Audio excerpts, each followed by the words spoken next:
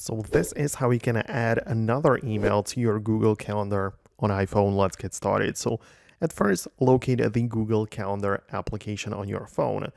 So open it up like that, and essentially you can start browsing your accounts and everything. So tap on your profile picture in the top right corner. You can get in there, and you have the ability to add another account right there. So you can click on Add Account, and you'll get the pop-up which you need to click on Continue, and you will get to the sign-in page from Google.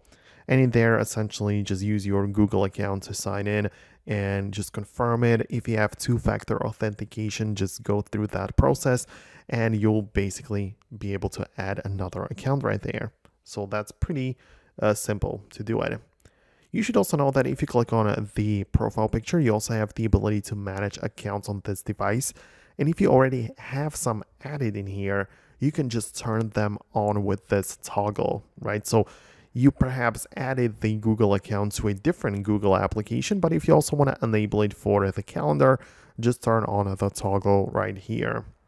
And one last option is that you can also use the built-in calendar from Apple, into which you also have the ability to add different accounts, right? So the way that you do it is that you open up the settings of your phone and then tap on apps at the bottom. From the list, click on calendar and calendar accounts. In there, you can add a different or a brand new account, which is there are these options. One of them is Google, so you can go ahead and click on that and add a Google account into your built-in Apple calendar. So it's really simple. That way you can have everything connected and it's just going to work well. So that's how it works. Let me know below in the comments what you think about this video, or if you managed to pull it off and set it up the way that you wanted. Subscribe for more tutorials and videos similar to this one, and I'll see you later in the future.